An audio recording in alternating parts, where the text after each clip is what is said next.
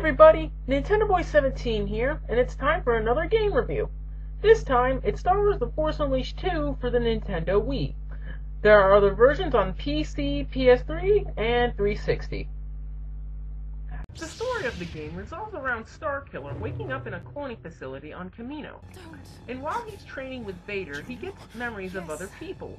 Starkiller escapes Vader's training and leaves to find those in his memories, but runs through several obstacles on the way.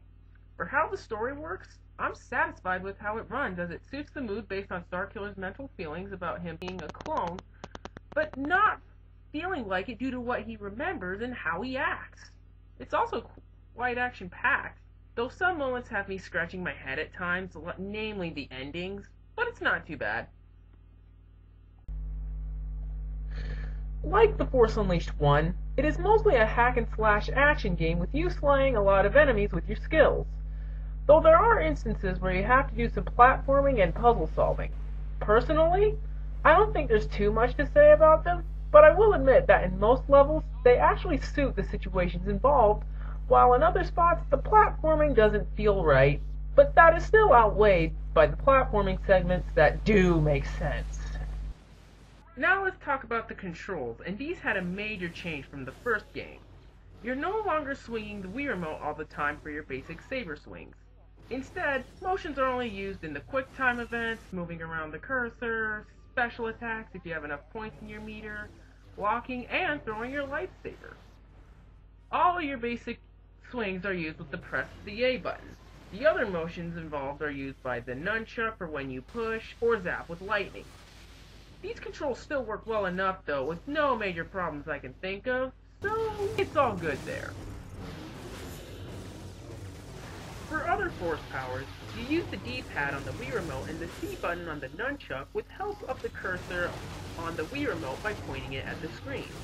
This is also really well done, as it can help you pick a target better when you're using these force powers, whether you're pushing your enemies, mind-tricking them, throwing them into stuff, vice versa, and even if Starkiller's new trick, raging. Though I admit, I was bummed that they took out Force Choke, but hey, at least Force Lightning, my most favorite force power, stayed in, and that's good enough.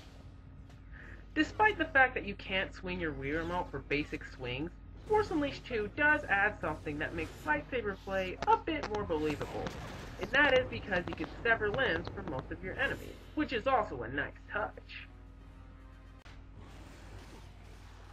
The multiplayer mode of the game features a versus battle in the same style of Super Smash Bros. At the start of it, you can see the game only has 8 characters in its complete roster, and very few stages to choose from. All of the characters have their own weapon assortments and extra moves, which is good and can be fun when you play with a friend. It just could have used more variety to it to make it a great experience.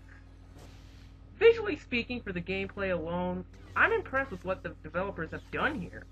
For Wii standards, they actually look pretty well detailed and have some nicer effects than the first game. The only thing I would criticize about them is that sometimes the animation can be a tad bit off.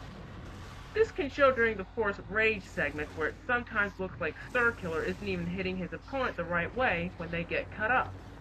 That could have been fixed a little there. In the end, though, I still had a lot of fun with Force Unleashed 2 on the Wii. The action-packed single-player story was decent, albeit some flaws, and despite some of the shortcomings the multiplayer mode has, that can still be worth a try too.